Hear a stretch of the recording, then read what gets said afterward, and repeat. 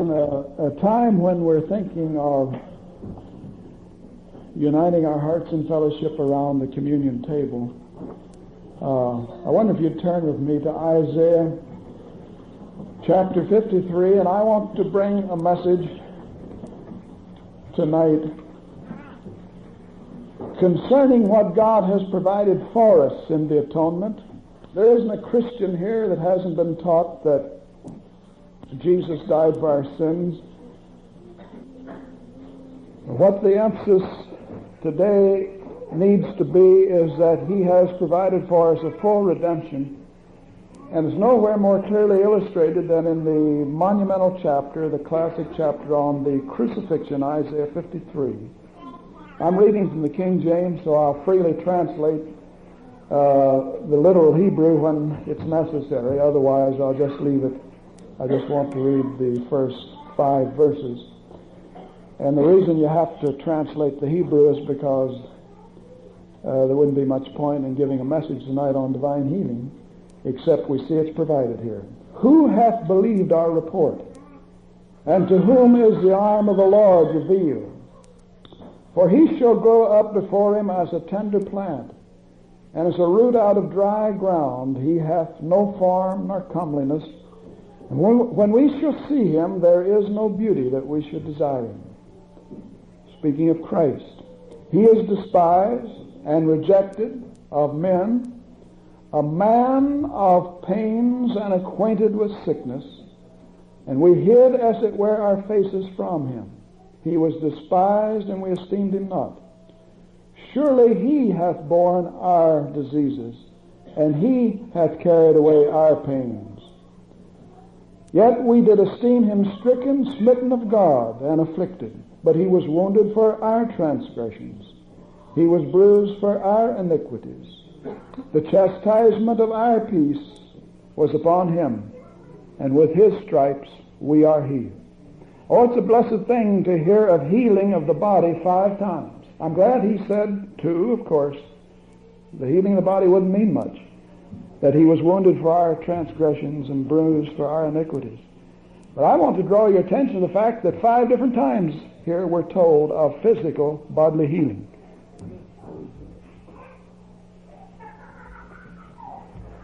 And it's God's desire in this hour in which we live to deliver us from all ignorance concerning what He's provided for us at Calvary. Nothing displeases the Father more than for us to partake of the bread and cup by which He provided a full redemption, and to have us limit it just to the forgiveness of sins. That's a wonderful thing, to have forgiveness of sins. I had that for 14 years, but it was even a greater blessing to learn about 8 years ago how that I had a full redemption provided and promised to me in the Word of God. In spite of the fact that the contemporary church taught me and is still teaching its people that the atonement for this dispensation is limited to the healing of sins, spiritual sickness, nevertheless anyone who can read can see that healing is provided here in the atonement. Matthew 8:16 and 17 plainly says the same thing. He refers to Isaiah. Matthew, in quoting this passage, refers to Isaiah in 53 and says himself took our infirmities and bear our sicknesses. This was even before Calvary. He was already applying that atonement to those who came to him in faith. Anyone who can read can see that God has set gifts of healing in the church. 1 Corinthians 12:28 says He set in the church first apostles, then prophets, then teachers, and then gifts of healings. Set in the church. So as long as the church exists, then these ministries and gifts will exist. He tells us in Mark 16 to go preach the gospel to every creature, and He says these signs will follow those who believe, who preach that gospel. If they preach the gospel fully, He says they will lay hands on the sick and they'll recover, among other things, other signs that they will perform. He tells us throughout His Word that He's provided healing in this atonement, which we celebrate tonight with these emblems of the bread and the cup, the bread and the wine. And James 5 is a precious promise. Although I often feel like quoting it the way most Christians today believe it, we're told in James, is there any sick among you? Let him call for what? Why, call for the doctors. And, is any sick among you? Let him call for the doctors, and let him anoint him with an injection of penicillin.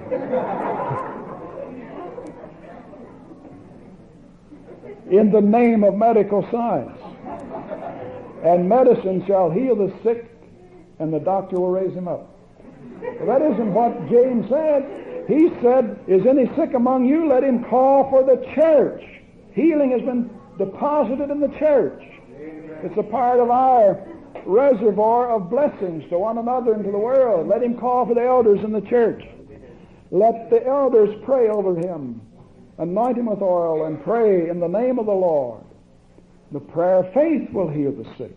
And the Lord, not medical science, will raise him up. Well, it couldn't be any plainer than that to me. For 14 years, all I ever heard before becoming charismatic is what God isn't doing today. The age of miracles has passed. That God now heals through medical science and medicine. But you won't read very long. You won't have to study very long until you find that most of what the church is teaching today along this line is just not based upon the Scriptures at all.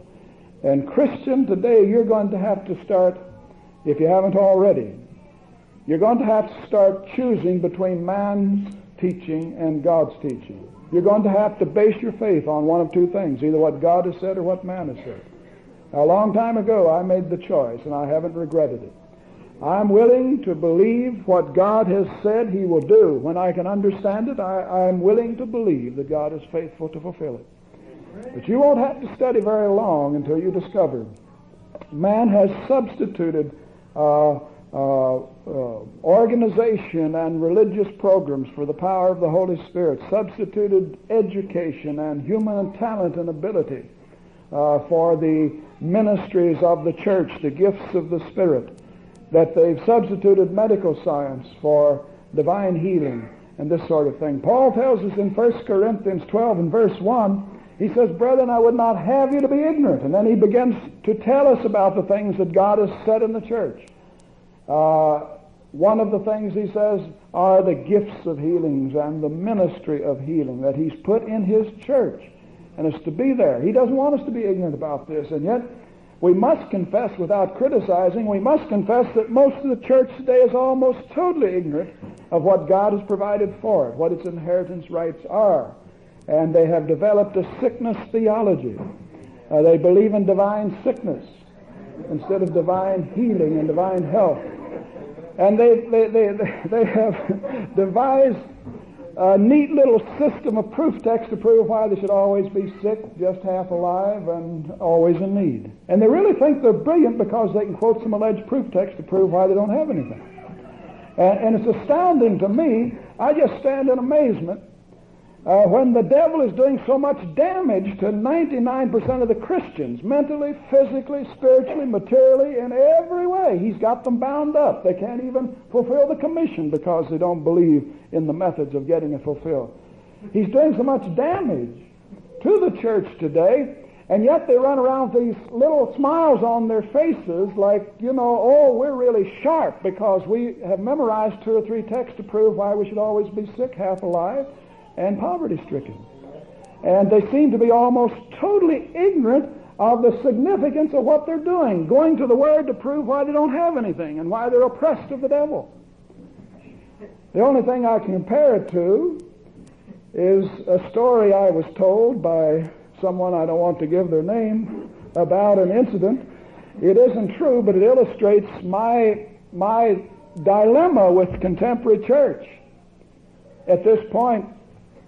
And this individual told me about the man who pulled his car into a parking lot, and as he stepped out, a group of hoodlums rushed up, and one punched him in the nose and took his wallet, took his money, and then another took a piece of chalk out of his pocket and drew a circle right around him, about 3 foot in diameter, and said, if you get outside that circle till we get done with robbing your car and all, we'll beat you within an inch of your life. And so they drew the circle of chalk around him, proceeded to go over to his car and get in his luggage, take what they want, scatter the rest. I think he was driving a VW, and one had a sledgehammer, and he smashed the windshield and the lights out and beat the roof in and the hood and just about leveled it to the ground. And as they started to leave, this fellow began to cackle and laugh after they'd done all this to him, they said, what in the world are you laughing about? We punched in the nose, robbed you, scattered your luggage. We've destroyed your car. What in the world have you got to laugh about? He said, I stepped outside the circle 3 times when you weren't looking.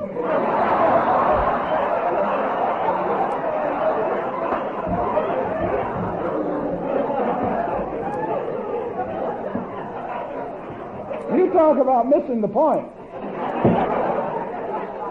And that's what comes to my mind when I think of the terrible, the ignorance of contemporary Christians who run around thinking they're so smart because they've got some alleged proof text for why they're sick and diseased and poverty-stricken and oppressed of the devil. They don't seem to comprehend the significance of what they're saying or doing, because if God has provided these things for them and promised them to them in His Word, and there isn't a verse in the Bible that says they're not for this age or not available to the Christian and so forth, if He's provided them, then we're finding proof text to prove we shouldn't have them. We're like the man who thought he had really accomplished something because he had fooled them and stepped outside the circle and lost everything in the process.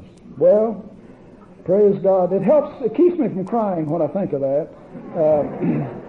If you can laugh, you don't cry over the dilemma of the contemporary church. Praise the Lord. Some of us are starting to believe that we can step outside the circle and claim what belongs to us. Amen. Well, praise God, there is a place in Christ that provides for us everything. Now, here and now, we can begin to enter into what Christ has made available in the atonement. We can begin to enter into it now by faith.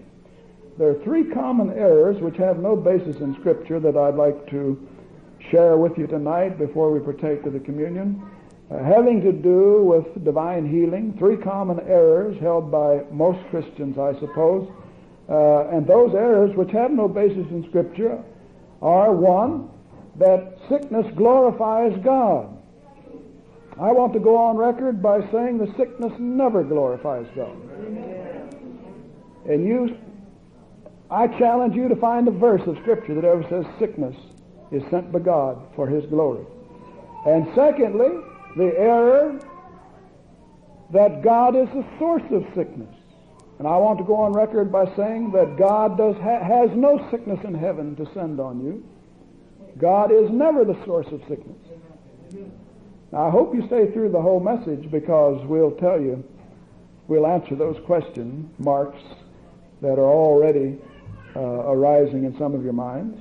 And thirdly, the common error that God generally does not perform a miracle to heal, that when God heals, He's healing today through medical science, medical drugs, medicines, and surgery, and the like. Occasionally, about 1%, maybe 2% of the time, God does perform a miracle. You can't rule out miracles, Christians say, but generally, 98% of the time, He has other methods and other means today. Well, I contend that all 3 of those are fallacies that have no basis in Scripture.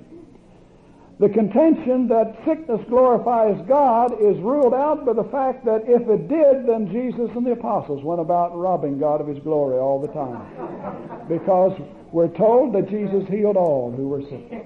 He was constantly robbing God of His glory if sickness glorifies God. A Christian who believes that, who says he believes that, should never go to a doctor, should never take a pill. And yet, every one of them who say that God sends sickness for our good and His glory, seek at the fastest, most immediate possible moment to remove that blessing that God has put on them so that they can no longer glorify God.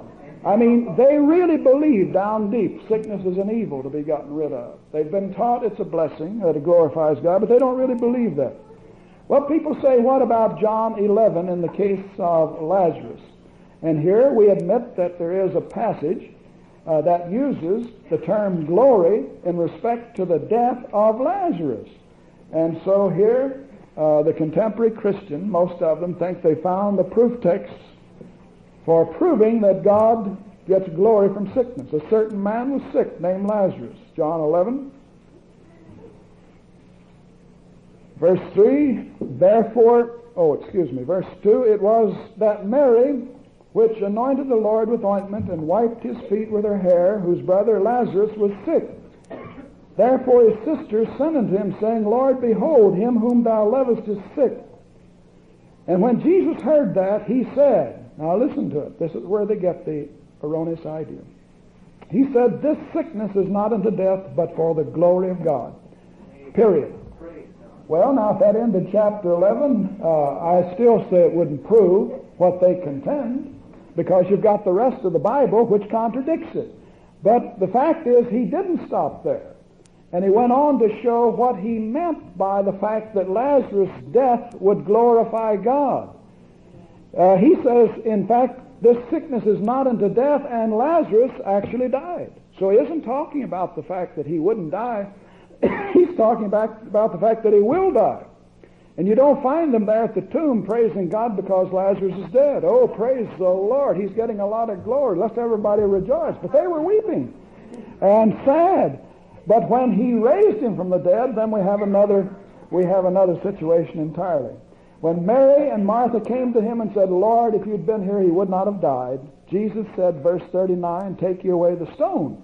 And Martha, the sister of him that was dead, said unto him, Lord, by this time he stinketh, for he hath been dead 4 days. Now listen to Jesus. Jesus saith unto her, said I not unto thee, that if thou wouldest believe, thou shouldest see the glory of God.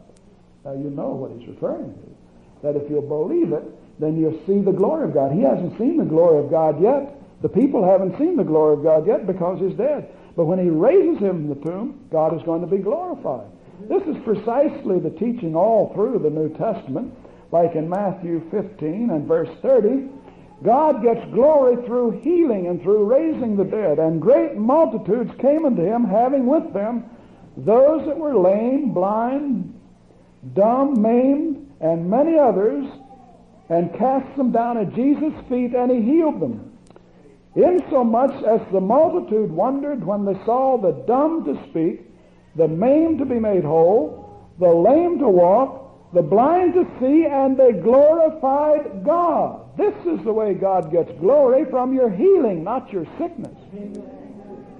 And it's ridiculous to contend, as some do, that God ever gets glory out of a person's sickness. You don't find these people bringing the lame and the maimed and the sick and the diseased and the demon-possessed praising the Lord and saying, hallelujah, we're going to get God's glory removed, they're going to get healed. Praise the Lord. When in John 9 this man is born into the world blind, the disciples said, who did sin, this man or his parents, that he was born blind? And Jesus said, neither, but that the works of God might be made manifest. Or he might have even used the term glory there in John 9. You don't find those parents when he's born into the world blind saying, praise the Lord, we've got a blind baby. Now look, if he lives to be 40, God will get 40 years of glory from this blind child. No, when Jesus opened his eyes, then God was glorified in the healing. Well, it may sound a little elementary to some of you old stalwarts of the faith, but I want to tell you, it isn't elementary to most of the people who are sitting in our churches, and a lot of you here tonight. I speak in love, show by the expression on your face that you have been brainwashed into believing that sickness glorifies God. And while it may seem a little elementary to some of us to say that God gets glorified through healing, that's precisely where the emphasis is in Scripture. Then the contention that sickness is from God is based upon a text in, several along this line, like Deuteronomy 7:15, that God is the author of sickness and that he puts diseases on people. Here in Deuteronomy 7:15 is the promise of the Lord. The Lord will take away, speaking to Israel, take away from thee all sickness, and will put none of the evil diseases of Egypt which thou knowest upon thee, but will lay them upon all them that hate thee. And so there they contend, don't you see that we're plainly told that God put the evil diseases on those who were in Egypt, and he promises that he'll put none of them on the Israelites if they will obey him. And so the contention is, the verse plainly says God put the diseases on the Egyptians, and he says he puts it on others in other passages. And my reply to that is, I agree 100%. That is exactly what he says. No one in this church, as far as I know, I never have, and as far as I know in this church, has ever denied that God doesn't put diseases on his enemies as judgment. The Word of God plainly says that he does. He sends all sorts of calamity, and disease is a part of it. This is precisely what the Word teaches. But the church today is teaching that disease is a blessing, whereas the Word of God always presents disease as a curse from the Lord, judgment from the Lord. Moreover, dear friends, it's not the same as saying because God sent it or allowed it or put it on them that he's the author of it. You see, that's another question entirely. And you have no scripture at all that says God is the source of the sickness because he puts something on his enemies as judgment or allows it upon his own children at times as chastisement is not the same thing as saying God is the source of the disease or the adversity or the sickness. And the scriptures are very plain in telling us who is the source. Have you ever read the book of Job? God turned Job over to Satan, and we're told that Satan afflicted Job with the sore boils. We're told in Acts 10:38 that God anointed Jesus of Nazareth with the Holy Ghost and power. He went about doing good, healing all who were oppressed of the devil, not blessed by God, but oppressed by the devil. And then if you'll turn to 1 Corinthians chapter 5, I want to show you clearly and unmistakably that God does not put sickness on people, though he will send it, but the source and author of sickness is always Satan. It comes from the powers of darkness. 1 Corinthians and chapter 5, here we have a case of fornication in the church, and Paul says it's reported commonly that there is fornication among you, and such fornication as is not so much as named among the Gentiles, that one should have his father's wife.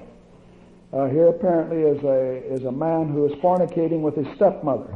And ye are puffed up, and have not rather mourned, that he that hath done this deed might be taken away from among you.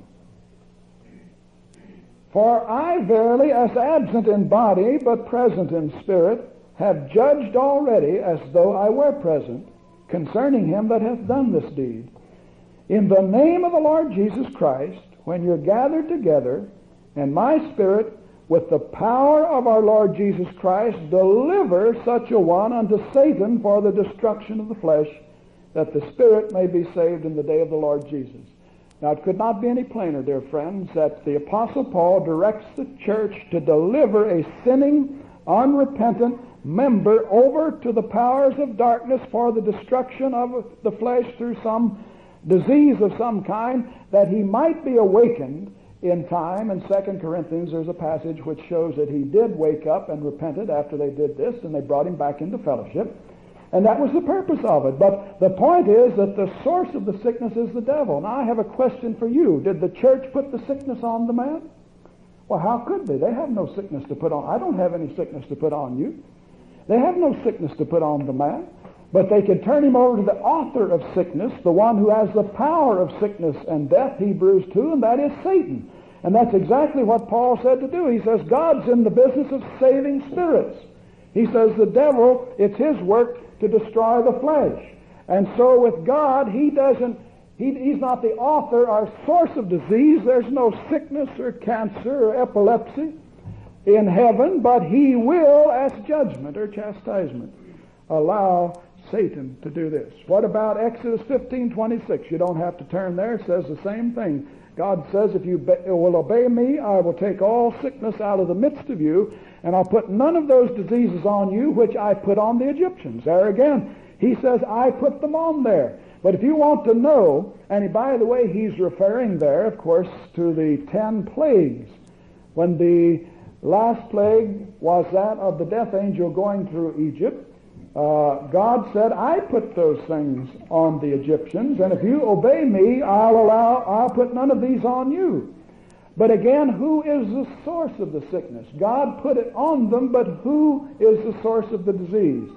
I wonder if you know that there's a passage in Scripture that plainly tells us who was the source of the plague, the various plagues, and of the disease and death upon the Egyptians. I'm reading now from Psalm 78, where he speaks of these things. Verse 46, he gave up their cattle to the hail.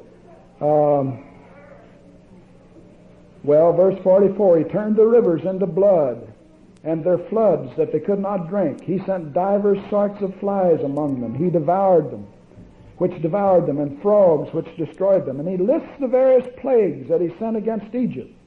God says in Exodus 15:26, I did these things. Verse 48, he gave up their cattle also to the hail, and their flocks to the hot thunderbolts.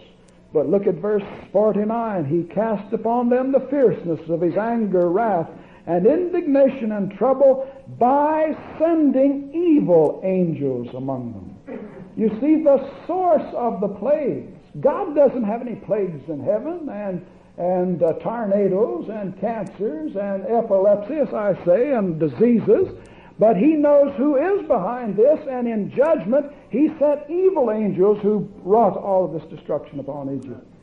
All we need, dear friends, is just to get alone seriously with the Word a while, and we'll find out that what the church of our day has taught us about divine healing and the source of evil and adversity and sickness and all of these other things is not based upon Scripture, what they're teaching, not based at all upon Scripture. There's no word in the Bible that says God is the source of these things. And some superficial teachers and thinkers will quote you a verse of Scripture, and because we don't know the Word, I mean we, the church as a whole, then we fall prey to their deceptions and allow Satan to rob us of our inheritance because they can find a proof text that says, well, look, it says that God sent disease upon the Egyptians, and if we obey him, he won't put disease on us. Well, even if you believe that he was the source of it, then why don't you obey him and you'd never be sick?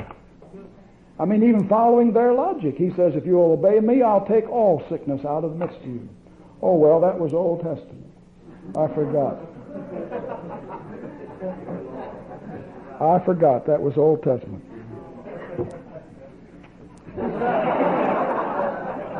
The only problem is, friends, I've read Hebrews. Yes, it's Old Testament. And if you've been coming on Sunday morning, if you haven't, well, you've been missing it. If you've been coming on Sunday morning, this message of the book of Hebrews is out of the shadows into the light. That over and over and over and over again, he says that all they had in the Old Testament, healing, protection, deliverance, prosperity, were but shadows of better things to come. That we have a better covenant based on better promises. And if you're not enjoying them, it's because, well, it's either because you choose not to receive your inheritance or because you're bound by a spirit of unbelief. And you can get bound by spirits of unbelief. And I'll tell you where you can get bound by them in a lot of our churches. Amen.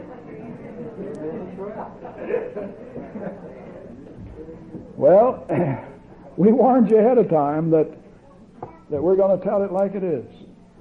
In fact, I don't even dare at this point tell some of you like it is, because there's some people that can't handle it. They can't handle the fact that God doesn't even have his eye upon the denominations at this point. They couldn't handle that, so we just don't force that on anybody. That his eye is on the charismatic movement. He's behind it. He's inspired it. And what he's doing is outside, 100% outside the denominational system. Oh, you say, you mean no Christians in the denominations, no charismatics in the denominations? I didn't say that. I said the institutional system, not some people in it. I didn't say a word about an individual in it. I said the system is not God. He never raised up a Baptist or a Methodist or a Presbyterian. He just raised up disciples. But that's a little strong meat for some people. They even call it heresy. And so we'll just have to leave that for now. But the third common fallacy concerning what's provided for us in the atonement is that God uses means. Please stop your machine at this point and turn the tape over.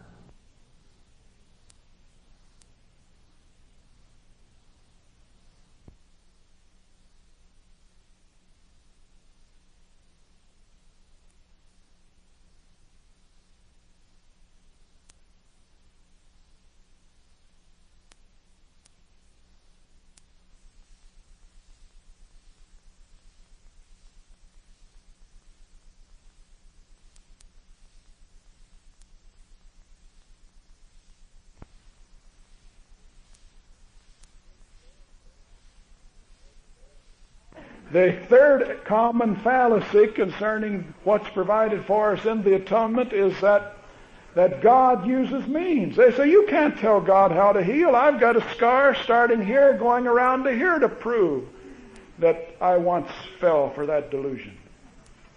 I was trusting God for my healing before I became charismatic. I didn't know anything about divine healing. I'd read James 5.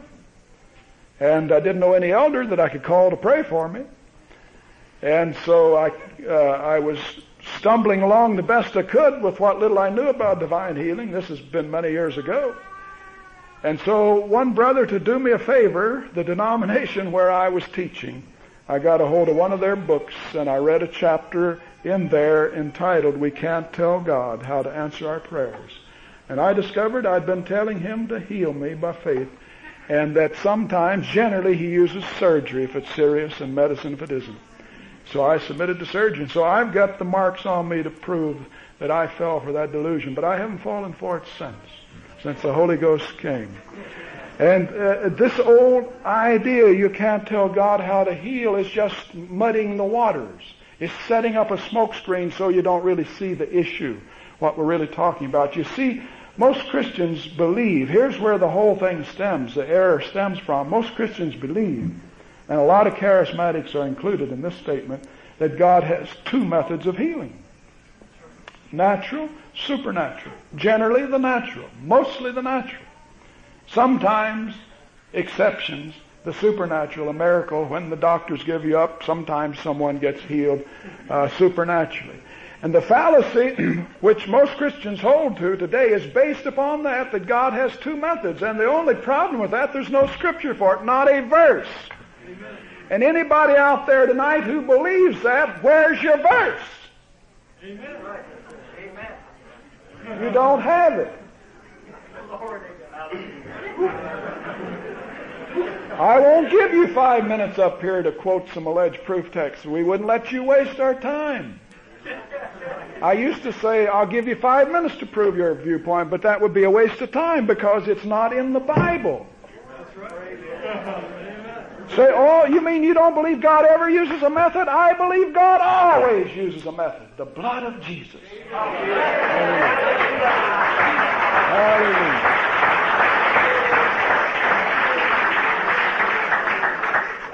I tell people it's ludicrous for us to think God needs a method outside of what Isaiah 53 says He provided. And then they start throwing all of these unrelated arguments to, don't you believe that everybody that gets healed, that God was behind it? Of course I do. However they got healed. We're talking about divine healing and natural healing. We have no antagonism against people who have no faith and have to go to the doctors and resort to those methods. I've said that until it gets boring to hear me for myself. That isn't the issue, friends. You are His children, and Jesus went to the cross and suffered and died. It says He bore your pains. He was acquainted with sickness. He knew pain. Well, He wasn't sick. He was sinless.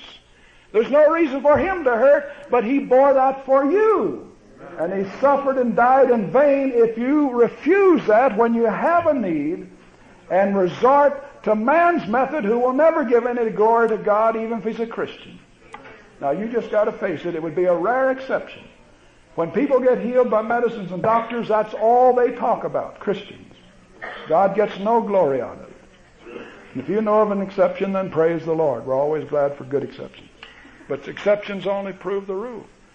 And so, Christians, they're in the ridiculous position of thumbing through the Word trying to find proof texts for why they're sick. Or why they don't have anything. And somebody, they searched and finally ran into Hezekiah over in 2 Kings. Well, to say that God doesn't use methods there, He told Hezekiah through the prophet Isaiah to put figs on his carbuncle. Figs are medicine. Figs are medicine. They say that's proof that God wants us to use medicine, because Hezekiah was dying of this boil, really a carbuncle. You don't die of boils. A carbuncle is about the worst thing you can get. Gordon Lindsay had one, and he came within just a few hours of dying, and his last word was, Lord, regardless of what happens, I want you to know I was healed at Calvary. Well, he couldn't die with a confession like that, so he didn't.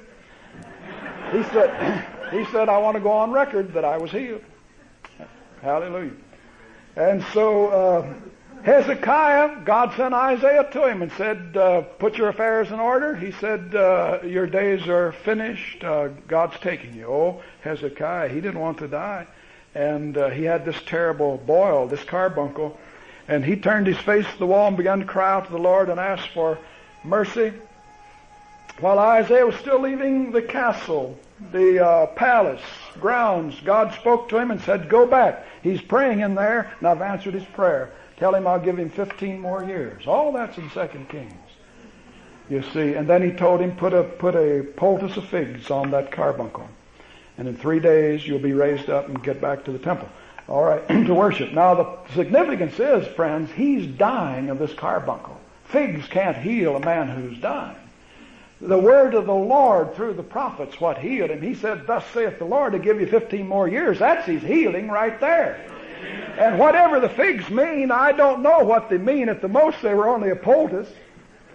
But I know there's no healing virtue in them because doctors don't use them, drugstores don't stock them, and hospitals have never cured anybody of a carbuncle by using figs. I mean, after all, if figs are such a great miracle drug, why don't doctors use them? I've never read in the Bible where anybody before or after ever got healed or was even told, rather, to use figs. Now, Job had the same disease. I've looked it up in the Hebrew, and it's the same word, the same thing that Hezekiah had, Job had all over his body, and God didn't say to Job, get you some figs and you'll be healed. God healed him supernaturally, just like he did Isaiah. Amen. Jesus put clay on the blind man's eyes. Did the clay heal him? He spit one time on his finger and touched a dumb man's tongue and loosed his tongue. Did the spittle heal him? People today say unsanitary, but did the spittle heal him? He told Hezekiah to dip 7 times in the muddy water and you'll be healed of leprosy. You mean the muddy Jordan would heal Naaman's leprosy? He tells us to anoint the sick with oil. Is there any healing power in oil, olive oil? We've got it up here. Is it? Well, of course not. These things are tokens of faith. These things help a person to release their faith. When we touch you with that oil, or when he put that clay on the blind man's eyes, he said, go wash. And he went and washed, and he came seeing. It was something to enable him to act his faith. God often does this in Scripture. When the Israelites had disobeyed him, and he sent the fiery serpents among them, bit them, thousands of them dying, he told Moses, make a serpent of brass, put it on a pole, and everyone who in faith looks to it will be healed. Do you mean that piece of metal up on a pole could heal? You see, these are simply means of getting a person's attention onto the promise of God. So with the clay, and so with Naaman, so with the man in London who tells of the time that he was suffering with a severe skin disease, the hands. And God told him directly, if you'll go wash 3 times in the Thames River, I'll heal you. Now, the Thames River is about like our rivers, worse than our rivers, most of them, all of the sewage in there. And a man with his hands all diseased, the last thing he'd do is ever put them in the Thames River. We're from Kentucky. You would never put your hands in the Ohio River, at some points at least, that I could show you. And yet, this is exactly what God required, and he was healed instantly because he obeyed the voice of the Lord. When I was in Dallas, Texas several years ago, W.B. Grant said, as he was praying for the sick, was telling us how that the Lord shows him things. He says, he shows me many things. And this is the way I minister, just as the Lord shows me. Some things are secret, he says, not to even talk about them or share. But he said in this one case, a woman came with arthritis, and the Lord spoke and said, tell her to walk around the pulpit 3 times and she'll be healed. Now, what relationship could there ever be between walking around a pulpit 3 times? Now, non-charismatics, this would be weird to them. This would be some sort of magic mumbo-jumbo. But I imagine that Jesus many times offended the Pharisees when he spat in the ground with spittle, made mud pies, and put them on the blind man's eyes. That's what he did. He would spit on his fingers and put them in their ears and on the tongue. You see, there were reasons for that, and he doesn't always tell why. God has shown things to us, many of us, that we don't always share everything that he's shown us. We just go ahead and do it, and it works. And so the woman walked back and forth 3 times. Wasn't any better. Still with her arthritis. And Grant said, I told her, the Lord said to you not to walk back and forth in front of the pulpit, to walk around it. In other words, you have to do it the way God says. The walking around it has nothing to do with her healing. It has to do with her faith, her obedience. When she obeyed the Lord, she was immediately healed. And so these means, sometimes a person will find something like Timothy, the passage in his wine and this sort of thing. I haven't found a place in the Scripture that says wine is medicine, or that figs are medicine. And we're missing the whole point when we allow people to quote Scriptures like this to prove that therefore we can take these awful drugs and submit to surgery because there's a mention of figs or drinking a little wine. And if anyone would just read the passage where he mentions the wine, you'd see why. Because he tells him quit drinking that water. He mentions it right there. Don't drink that water. Drink a little wine for your stomach. If you've ever been over in Asia Minor, where Timothy was at the time that he was talking to him, you'll find out about the water. If you ever get outside the United States, right in Mexico, you'll find out about the water. You better go by faith or take distilled water, one or the other. And so just a little common sense would deliver Christians from a lot of this erroneous, fallacious teaching. You see, it's all based upon the idea that God has 2 methods. I'll tell you why God doesn't use any means to heal people other than their faith. It's because he doesn't need any other means than the blood of Jesus. He doesn't need anything else. It is ludicrous to think God needs man or medicine. It's ludicrous. I mean, it's a reflection on your intelligence to insist that he needs that. He does not need it. The second reason that he doesn't use means other than faith in the blood of Jesus, when it's divine healing, we're not talking about natural healing, when it's divine healing, is because he wants all the glory. And I found in my own ministry that if a man or woman has the least suspicion that medicine or doctors caused their cure, this is all they'll talk about, and they will get all the glory. And God is a jealous God. He says he'll not share his glory with another. He isn't going to send Jesus to the cross, put all that pain and suffering and agony on him, and then allow you to give the glory to somebody else, some miracle drug or brilliant surgeon. He just is not going to allow it. And friends, you don't have to tell me that men and women are giving glory to God when doctors are healing them. I know better. I just happen to work at this 7 days a week. One of the greatest miracles of healing I've ever seen through this ministry. When they sent the woman home to die, sent her from Fort Wayne to die, the doctor said, we can't do anything. It's a hopeless case. And I prayed for her by faith, and God raised her up and healed her, a woman 87 years old. Helpless. A heart condition that was, the valves or something were leaking, absolutely impossible to heal her. At 87, she should have been dead anyway, according to doctors. That was the story all over town. Impossible. The doctors can't help her. She was raised up, healed, went back immediately, started doing the housework, the laundry, and everything else. And this husband of hers was amazed, and I'd see him, and he'd boast, how the Lord had healed her, and all of that. And several months later, I happened to meet him coming out of the post office, and I said, well, we got to talking about it again. I said, that was a real miracle, wasn't it? The Lord really performed a miracle there in healing your wife. Oh, he says, well, we need to give the doctor some credit too. You see, after the trauma of the situation was over, after a few months, then he fell right back into that old business where most Christians are. And they were Christians, are Christians. But you see, and he himself sat there in his living room and said, the doctors have given her up. They can't do a thing. And then after several months said, well, we have to give the doctor some credit because, they help a lot too. Well, friends, I'm not against giving a doctor credit if that's what you're going to resort to. That isn't what I'm talking about. I have friends who are in medical science, spirit-filled Christians. But I'll tell you, most of them come on stronger than I do. I'm still going to fulfill my threat and bring a team of those surgeons and dentists and doctors up here that I meet on my travels. You ought to hear the way they tell it. Oh, man. Like one down in Georgia, he refuses to take any medicine, and he'll cut you up, but you're not going to touch him. And all I did was mention once that I don't have any insurance, because I believe Psalm 91, I take it literally, and he went out the next day and canceled every penny. I said, I've never seen a man come to that position as quickly as you. He said, Brother Freeman, you don't have to pray about what's in the Word.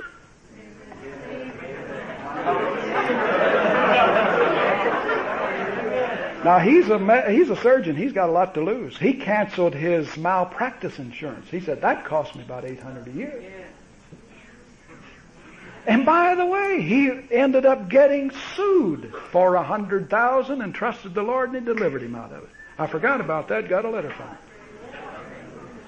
The devil really tried him, and he held right on to his faith. He wouldn't even go to court and defend himself, and God delivered him out of it. Oh, don't tell me this faith walk won't pay off. Hallelujah. It's got to be faith. He didn't say, should I cancel my Blue Cross? Should I get rid of my malpractice? He came and said, well, he said, I've got a lot of mad insurance agents. I said, what do you mean? He said, I canceled it all. I said, brother, I've never seen anybody come to that position. I said that quickly. I said, all I did was mention it. I didn't tell you had to. In fact, I never tell people they have to. I just say if you are consistent, if you're consistent in what you say you believe, then you don't need anything but the divine protection and healing that the Lord can provide. I won't say, dear friends, these are the only ones, the ones who will be just this foolish and go all the way that God's going to use in this end time.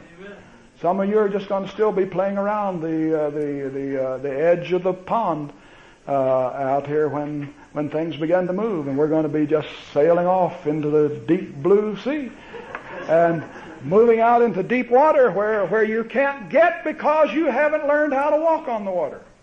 Amen. Hallelujah.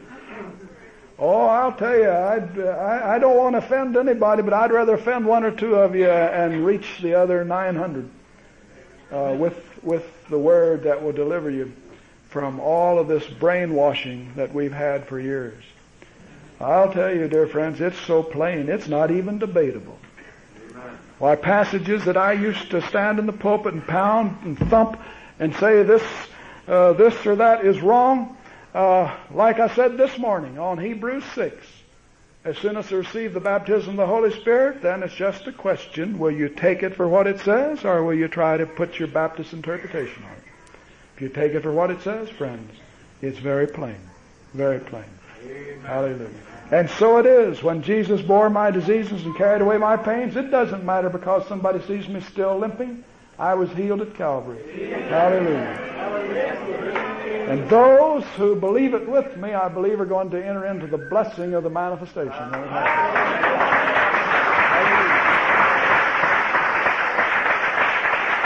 the Lord. Yeah, one sister had a vision. She said, I don't know what it means. Oh, there have been many visions about the manifestation of my healing. But she said, when your healing was manifested, I saw the body of Christ entering into your manifestation. She said, somehow we partake of it. I don't know what that means. I don't try to figure it out, except that where and whenever it happens, somehow there are going to be a lot of healings that you've been waiting for. Maybe that's what it means, that you're going to get your manifestation, that new set of teeth. Oh, hallelujah. Well, I probably lost 3 or 4 of you on that one, but praise the Lord. That isn't something that's as far out as you might think. That's restoration. He's already doing that to some. Hallelujah. Hallelujah. And I mean we know from personal experience, not something we read about. You know, we've got a lot of people here, and we're going to need about 6 or 7 men to help. How about Brother Sarber, Brother Whetstone, Brother Platt, Brother Jerry, Brother Knafel, Brother Carey? Would you come up? We've got 1, 2, 3 aisles, and if 3 of you would take the cup when we start, move this way, and 3 start at the back. The first 3 go all the way to the back and come this way. We can get the people served without a lot of delay. And then 1 over here. How many names did I call? 5, 6, 7. Yeah. See, that would be 6. And then someone, Tom, you're over here, if you could serve just this section here. Amen. Now let me read from 1 Corinthians 11 as a background for this. And then when I call for you, would those names I called, if you're not all here, we'll get somebody else, would you come and serve the people? The communion of the bread and cup. Verse 24, if you want to turn there, of 1 Corinthians 11. Verse 23, 1 Corinthians 11. For I have received of the Lord that which also I delivered unto you, that the Lord Jesus, the same night in which he was betrayed, took bread. And when he had given thanks, he brake it and said, Take, eat, this is my body, which is broken for you. This do ye in remembrance of me.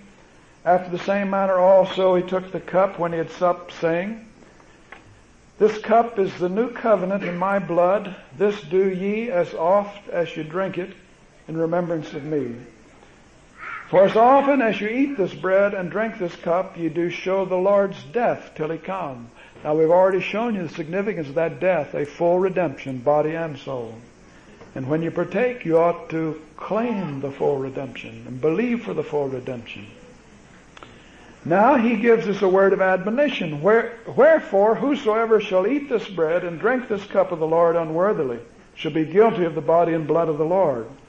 So let a man examine himself. We're not going to examine you. Examine your own heart. Let a man examine himself, and so let him eat of that bread and drink of that cup. For he that eateth and drinketh unworthily, eateth and drinketh condemnation to himself, not discerning the Lord's body. For this cause many are weak and sickly among you, and many die. For if we would judge ourselves, we should not be judged. But when we are judged, we're chastened of the Lord, that we should not be condemned with the world. And so, let each of us examine our own hearts as we partake of this. Let's bow our heads just for a moment and not count this as something tacked on to the end of the service. The whole service has been built around the remembrance of what Jesus provided for us at Calvary. If you have anything in your heart, any disobedience, any enmity, resentment toward your brother or sister, just ask the Lord to remove that and cleanse it in Jesus' name. Let nothing stand between you and fellowship with Jesus and the body. Amen. Lord, we just cleanse our hearts of all that would offend you or our brother or sister.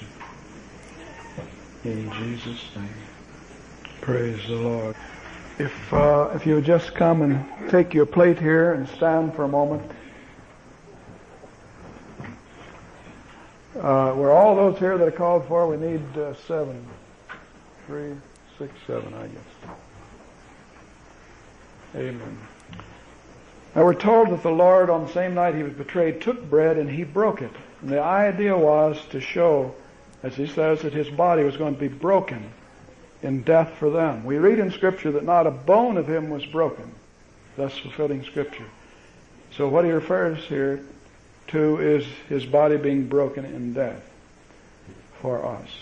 As we partake of it, you think of his provision for you, full redemption in his death. Amen. Amen.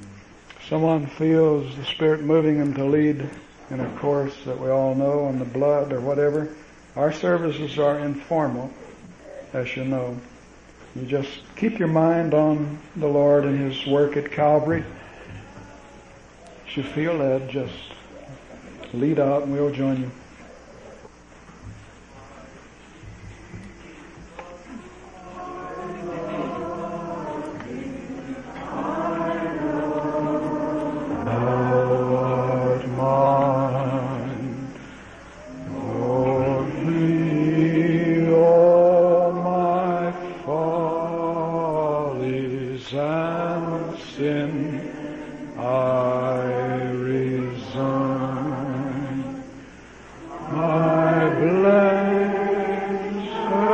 Redeemer.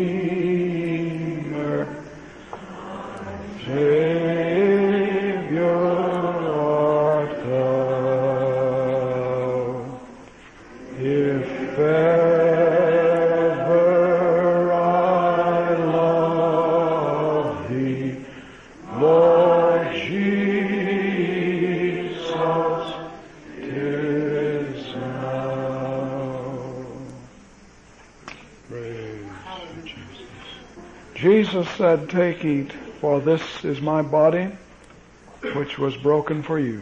Do this in remembrance of me."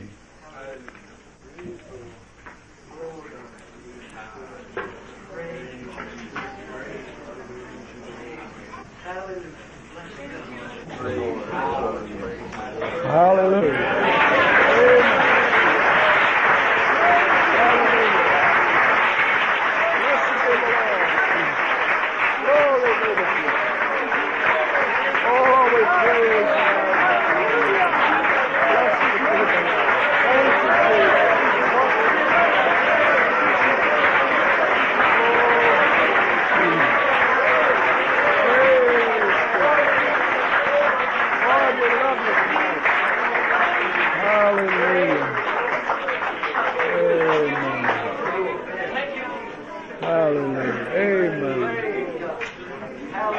And after the same manner also he took the cup after supper, saying, "This cup is the new covenant in my blood.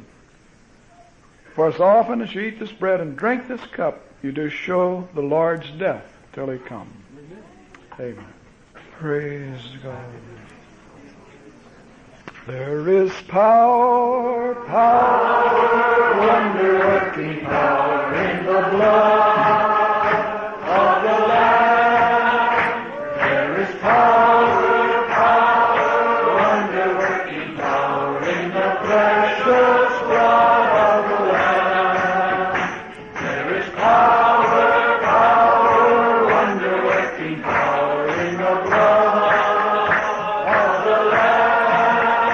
There is power, wonder-working power in the precious blood of the Lamb. Praise the Lord. Hallelujah. Jesus uses wine because it symbolizes what he spilled at Calvary on our behalf. The pouring out of his blood was the giving out of his life for us, his life for ours. So he says, as often as you drink it, you remember that death until I return. And that death's for us, so let's remember the full redemption that we have in it.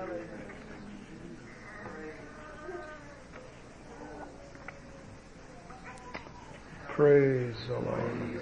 Hallelujah. Blessed be the Lord. Oh, we magnify you, Lord Jesus. Praise your holy name. Thou art worthy of all praise and honor and glory. Hallelujah. Hallelujah. Blessed be the Lord.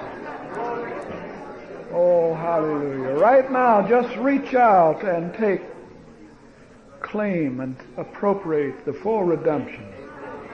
What is your need? Whether it's healing, the salvation of a loved one, a new home, whatever it is, he's provided it. Use your faith and claim it in Jesus' name. Lord, we just renew our faith and covenant with thee that all things belong to us, that all the promises of God are yea and amen in Christ Jesus, that we have a full redemption. We rejoice in it. Hallelujah. Praise the Lord. Praise the Lord. Hallelujah. Praise the Lord. Hallelujah. Hallelujah. Hallelujah. Additional copies of this tape, as well as a complete list of Dr. Freeman's tapes, books, and tracts, may be obtained by writing to Faith Publications, Box 71, Claypool, Indiana, 46510.